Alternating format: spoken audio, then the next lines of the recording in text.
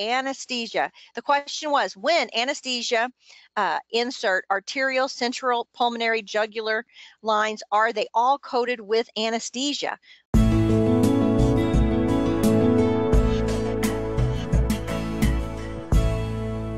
It helps to understand what is the central, what is a central line. Well, they're talking about a central venous catheter, and You can definitely make it bigger. That's fine. I can. Okay, I was gonna say this is. It's I know my 120. eyes are go up one. Yeah, Good. right there, just a little bit lower. Where it said 100, you can just put it to 120. That should work. See where it says 100? Yeah. Okay. Yeah. 125. I'll do that. Oh, very good. That's better on my eyeballs. I was gonna have to pull out my glasses. Then you get a glare. Okay, so a central venous catheter, that's the central line. Ultimately, it's a thin tube that's put into a major vessel, and there's various reasons why they're going to put the vessel in, but it's always a large vessel, a large vein. An arterial line is, the central venous catheter, a central line. It's a little synonymous. They'll always say, hey, we're going to put in a central line, meaning it's kind of synonymous with venous or arterial. Okay, so they'll always let you know where the insertion point is, and that is ultimately what it is like a subclavian line would go under the clavicle and the subclavian artery. Again, I found a couple great places that had articles about that. I footnoted those there so that when you get this printout, you can go back and do some extra reading. But when they put in an arterial line, it usually means that they're going to be doing a procedure. Sometimes if they do the procedure, they'll go ahead and take it out when you're in recovery. But there are times also when they'll leave it in for various reasons that they want to monitor. But what they're going to do is anesthesia places those so that they can monitor your blood pressure. They can also do samples real quick. That way they don't have to poke you multiple times, but it gives them a way to monitor what's happening at a instantaneous monitoring. They can also give fluid and drugs immediately in there, and it's going to happen faster when they use these lines. So a central venous catheter, the insertion itself, why would they do that? The internal jugular was mentioned, the jugular vein, which is right here in the neck. You have a carotid artery and you have a jugular vein right there on the sides of the neck. And those are very special vessels in the vascular system. They do much more than just, let blood flow. It's a great study to go in and see how they tell the brain different things in monitoring. So when they put a line in, they like to do subclavian a lot of the times, but again, they can do an internal jugular. Why do they want to do that? Well, sometimes you can have pneumothorax, and if that's the case, and it also depends what the procedure is that's being done to you as to where they would place the line. It also matters if you're in a child versus an adult, where they may consider putting that line in. So again, why would you put in a line? To give medication. This one that jumps out at me is high concentration of electrolytes. Your body is chemically balanced as well as electrical and a lot of stuff. But when you're doing a procedure, if you start having complications and stuff, they want to onboard medication and maybe even electrolytes or other types of intravenous things quickly. Fluid balance with a CVP is important. Access intravenous access so that they don't have to stick you multiple times. When they do the procedure, if they can onboard medication or fluids through a large vein, then they're going to get a response quicker than if they are trying to do a peripheral vein or just inject you with medication. So again, this is different than an IV that you'd have in your arm, right? Maybe it's going to be long term. IVs can only stay in the arm. You know, they don't like them to be in there for more than like 48, 72 hours, or sometimes the line will blow. It opens up for infection and stuff like this. But these have a longer patent time period, and they also tend to be, I don't want to say more sterile, but even though they're more invasive in some ways, they I think it's easier for them to keep it clean. So here are pictures. It's very small, I understand, but the subclavian goes right there under the clavicle. That's where your subclavian artery is, and then this internal jugular vein is up here in the neck, and they usually like the subclavian. Well, first of all, because if you have something sticking in your neck, you know, that's a problem. My mother just went through chemotherapy with breast cancer, and they couldn't put in the PICC line subclavian, her port, excuse me, because they had problems. So they ended up putting it up higher in her neck, and that is not their first choice to do that. So how do we code that?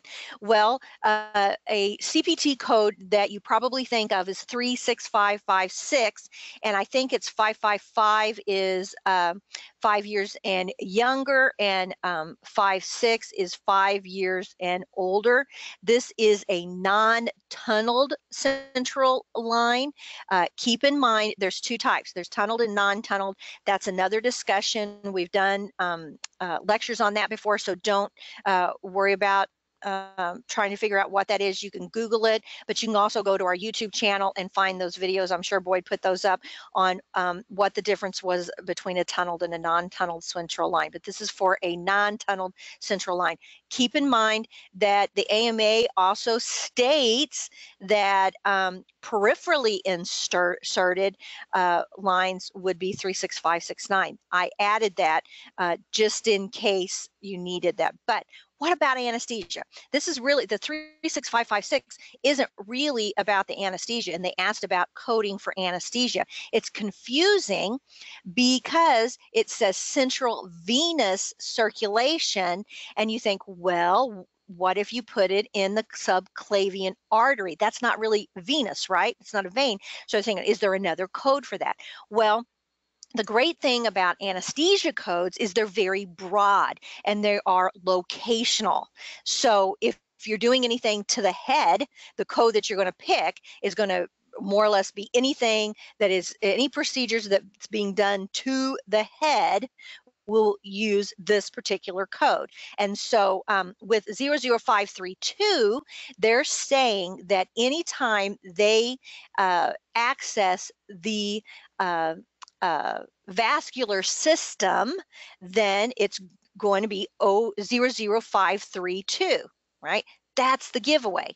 You know, you don't have to try to find one that says subclavian or jugular and everything. You're going to use one code. But heads up, when you're doing anesthesia coding, a lot of times you need to add a modifier. There's two modifiers that you need to be aware of. QS is most likely going to be added because the anesthesiologist will be doing the monitoring as well as placing the line, and that would be QS. G8 is going to be if it's a more complex procedure. It's still monitoring, but they call it a MAC, and it's complicated or it's invasive surgery. So let's say you place the line, but it's going to be for an open heart type surgery. Well, that would be a G8. It's not going to be a QS. G8 is ultimately means that they'll get paid more. They'll be reimbursed more for that. This was also a great resource on engageahema.org that you can look at later. It's a very long address. I couldn't find a way to shorten that, but it had a whole bunch of additional information on coding for anesthesia. It was so much, and it wasn't really, all of it wasn't applicable to what we were talking about today, but I wanted to give you that resource if anesthesia is something that you're needing to deal with, and it gives examples and scenarios, so feel free to jump out and look at that. AHEMA always has some excellent education on their site. And that is it. Any questions or anything that you guys want to add?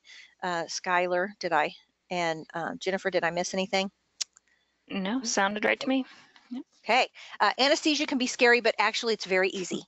Once you get into it, gosh, it's very, very repetitious and stuff. So if that's something that interests you, there is a credential for that, and you might want I think there's a question.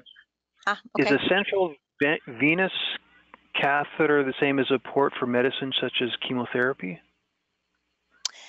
Well, the catheter that they put in the port, let me think. Ports are intended to stay for long periods of time.